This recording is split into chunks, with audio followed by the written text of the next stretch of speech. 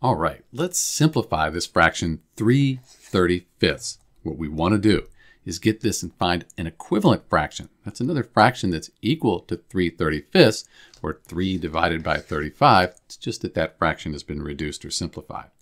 We need to find a common factor, something that goes into 3 and 35 evenly. We're looking for a whole number. Thing is, the only whole number that goes into 3 and 35 evenly is 1. So let's divide 3 by 1. 3 divided by 1, that's 3. And then 35, we divide that by 1, we get 35. And you'll notice that it's the same thing we started with.